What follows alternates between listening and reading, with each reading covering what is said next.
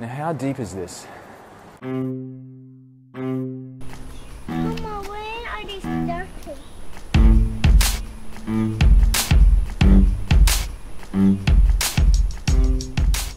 Welcome to the Hobart commuter. So it's been a while since I did my last video, probably close to a year, and I was contacted recently by a viewer, Morrison Hayes, there's a name, who reminded me that I had promised to deliver a final episode of the Hobart commuter. Thank you, Morrison, you're absolutely right, I did promise to deliver a final episode. Thank you for the reminder and thank you for the kind words as well that came with it.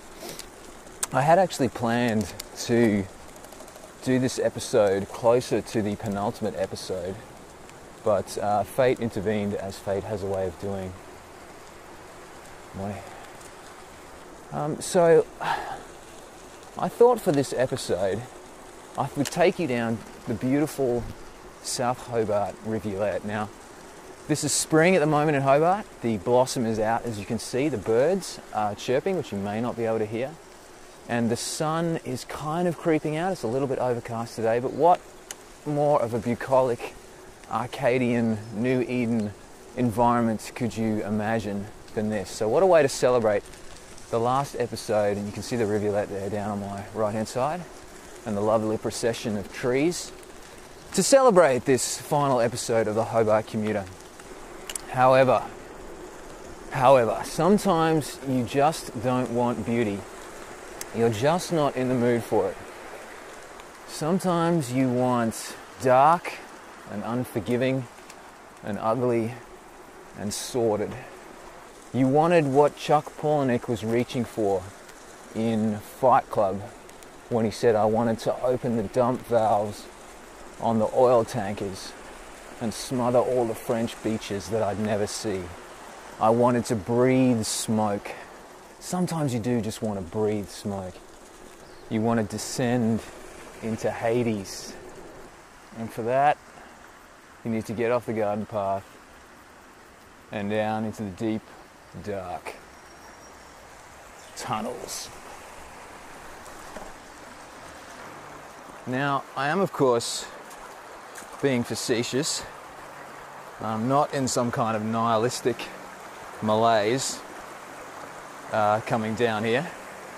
The reason why I'm down here is because a former alderman, Tanya Dennison, before she went, she petitioned the Hobart City Council to conduct a feasibility study into the possibility of turning this rivulet into a pedestrian and cyclist commuting pathway. Now, Tanya is a chartered engineer, as well as being she's done either her master's or she's doing a master's in sustainability. So she's coming from a position, I think, of authority.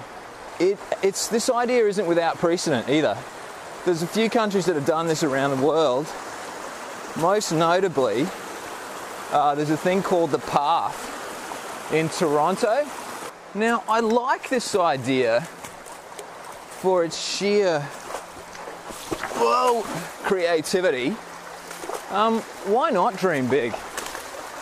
It also ticks a few boxes in terms of getting the reluctant rider on the road. This water is as cold as it looks. Now, what I mean by that is when they do studies or do surveys on what would get people riding their bikes, or what is actually what makes people reluctant to ride their bikes on the road, almost invariably the number one thing is safety reasons. So a pathway down here would get bikes off the road. So it ticks that box for separate infrastructure. which I think is important. One of the other things too is, the other thing that people mention doesn't allow them to ride or makes them reluctant to ride is the weather. And so having this pathway that's underground, out of the elements, that could as well inspire people to get on their bikes and get a form of exercise. I'll come back to both of those points though, and I'll argue against them, but I'll do so when we're down into the tunnels, because I think that'll provide a bit more context about what I want to talk about or my arguments against. But also why I like this idea is it could serve as a tourist attraction as well. And if there's something that Hobart and Tasmania does really well, it's tourism. As you can see, I haven't picked the best. Well, I have not picked the best weekend to do this. We've had a little bit heavy rain.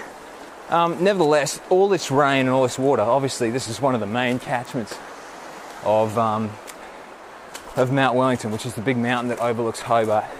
So one of the big structural, logistical engineering feats that you have to get over was you'd have to obviously redirect this water somewhere else. So that would be a big deal. And the other thing too is, as we're about to experience here, there's a lot of enclosed, confined spaces. So these would have to be reasonably well lit. I think it's time to get on our bike and actually commute. These would have to be reasonably well lit, and also there'd have to be exit points to make people feel safe.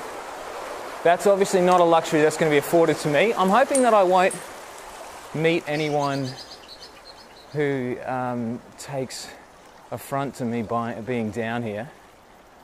I'm really not sure what I'm going to expect. Ducks! There will be ducks. There's animals, that's cool. Animals I don't mind.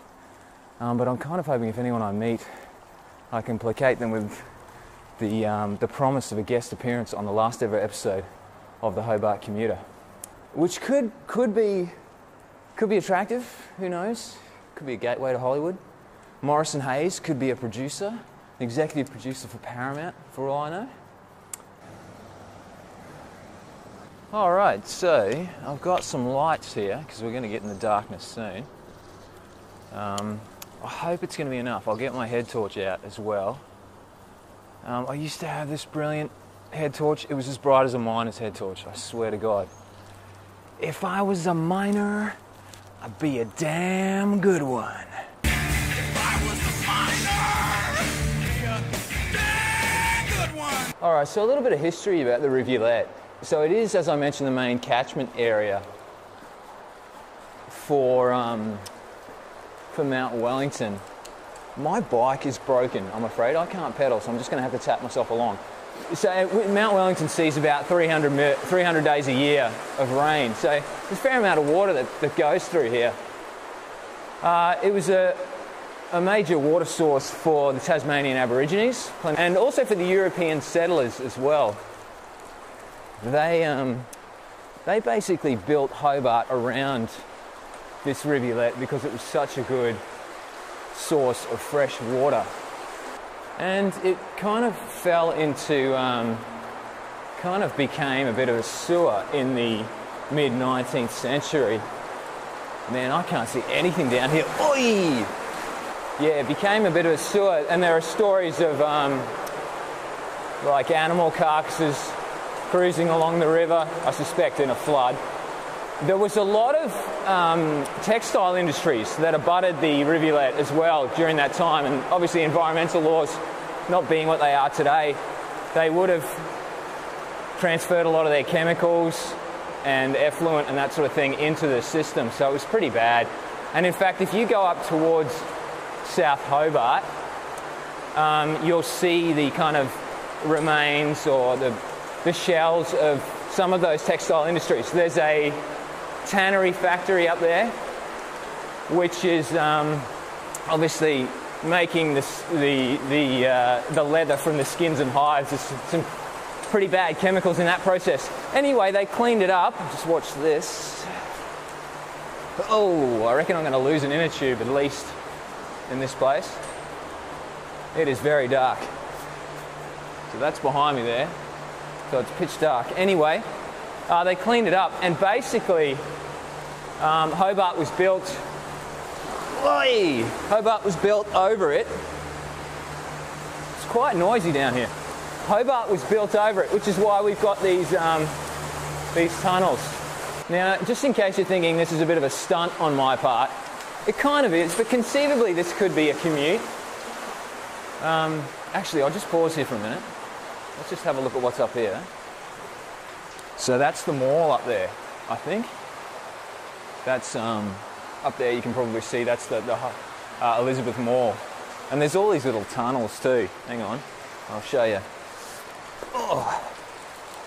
There's all these little tunnels that go down in strange places. So obviously there's a lot of, now there's no way I'm going down there. But there's all these little tunnels that run off and obviously feed into the rivulet.